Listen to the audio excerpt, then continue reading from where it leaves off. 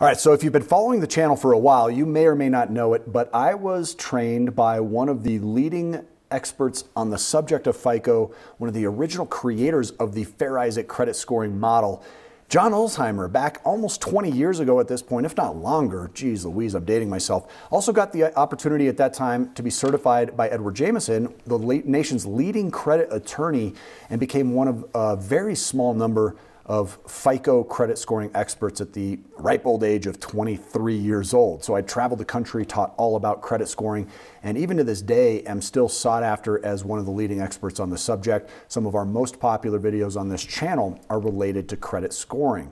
So I was really interested to bring you this video today about the Fair Isaac credit scoring model because the question came up, is it the end of the FICO credit score? The FICO credit score was actually introduced back in 1989, and it revolutionized the lending industry by providing the first comprehensive consumer credit score. Prior to their implementation of it, there was really no consistent system based on credit bureau data, resulting in a substantial amount of required to obtain a credit card, or there was like a lot of paperwork involved if you wanted any type of loan at all. And FICO has since become ubiquitous with credit scores, and it is the most trusted algorithm for a majority of the lending industry. Now, that being said, an increased number of lenders are abandoning conventional credit scoring models for assessing creditworthiness, and they're instead utilizing alternative measures for making lending decisions. And in today's video, what I want to do is dive into this new way of assessing you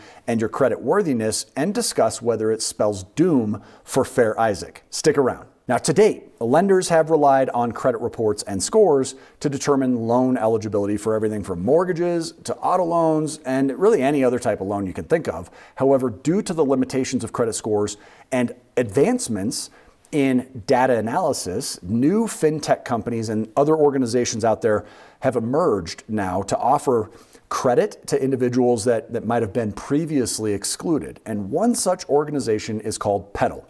And that's a company that utilizes sources of data other than credit scores to offer credit cards to individuals in need of credit. Petal uses cash scoring instead of FICO scores to assess your creditworthiness. Now, by analyzing an applicant's financial profile, including their income, spending habits, bill payments, etc., Petal believes that their approach is superior to FICO scores as it's a more comprehensive and dynamic evaluation, enabling a clearer picture of somebody's creditworthiness, especially during times of market fluctuation and, of course, turmoil or volatility. For example, Jason Rosen, Petal's CEO and co-founder, he claims that relying on FICO scores alone did not reveal the impact of the pandemic on an individual's financial situation. He says that if you had been on an island without any of the pandemic, you wouldn't have been able to discern the financial struggles of individuals by looking at their FICO scores in particular.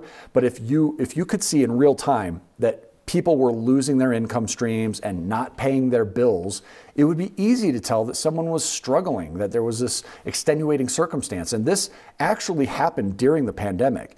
During the peak of the pandemic, the Wall Street Journal reported that numerous banks were unable to accurately determine the creditworthiness of their clients. And that led to situations where they were flying blind, so to speak. That's their words. Now, due to the current economic instability that was caused by layoffs and interest rate hikes, banks are reestablishing more stringent credit card lending requirements, which haven't been observed since back in 2008 during the financial crisis. Petal has begun to allow other financial institutions and fintech companies to use its underwriting technology and their models through their second company, Prism Data. The broad interest in using that technology leads Rosen to believe that lenders are becoming more comfortable moving away from their reliance on FICO credit scores. Consumers also seem to be digging what Petal is doing, as Petal has issued more than $1.5 billion in credit through its Petal card since 2016. But credit cards isn't the only space being impacted by fintech newbies like Petal.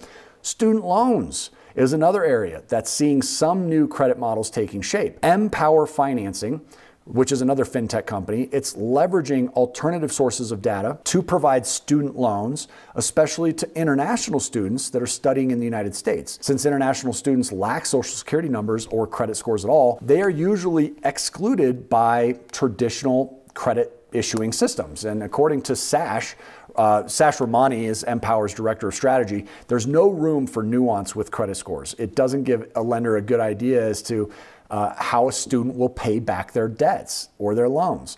If a student has a credit report, we'll look at it, but we don't boil them down to a single number like credit scores, he said.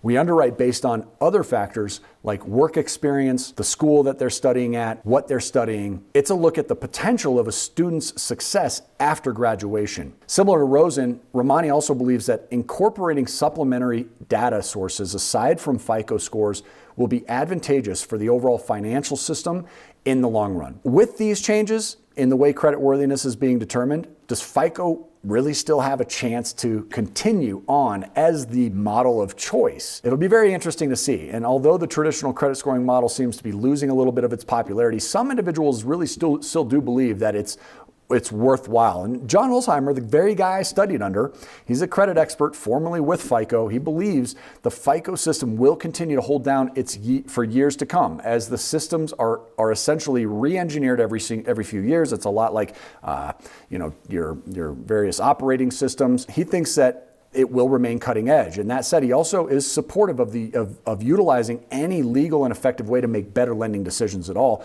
While traditional credit scores really are expected to remain the primary tool for evaluating creditworthiness by many lenders, in the short term, numerous organizations are already constructing hybrid models utilizing alternative data sources. And honestly, it couldn't come soon enough. I don't know what's taking so long. Experian Boost actually is among one of the most recognizable. It evaluates a person's recurring bill payment history, other aspects as well to boost their credit scores. We've touched on the fintech companies Petal and Empower financing, but there really are more gaining traction in this area, including X1, Tomo Credit. Even though credit scores continue to be a significant factor in assessing creditworthiness, the future really might be changing as more conventional financial institutions and startups begin to leverage the vast amounts of financial data that are available to us at this point in history. And these changes may occur rapidly in the coming years. So we'll be sure to keep our eye peeled for you as we continue to make videos, keeping you up to date on all the changes in the credit landscape. Now back to the questions posed at the very start of today's video. Is this the end of FICO credit scores? Well, no. At least not yet, unfortunately. I wish I could see them sort of wiggle their way out with the advancements of technology, but we'll see where things head, folks. I personally have found that because it's reported that at least 80% of viewers even here watching today's video have an inaccuracy reported on their credit reports that may be affecting their scores and even their borrowing strength, it'd be nice to see some improvements on how we can become more eligible and more fairly treated as borrowers moving into the future. What do you think? Leave your comments below. Have you ever found a mistake on your credit report in the past? What did you do to fix it, if anything at all? Do you have a Credit Karma account? Let me know what your thoughts are of that tool. I personally think it's a great alternative and have not paid for a FICO score in as long as I can think of at this point, many, many years, and I hope you aren't either. Anyhow, folks, look forward to seeing you on the next video. Share your comments below. Until we do see you there, make it a great day today and keep on cash flowing. Take care.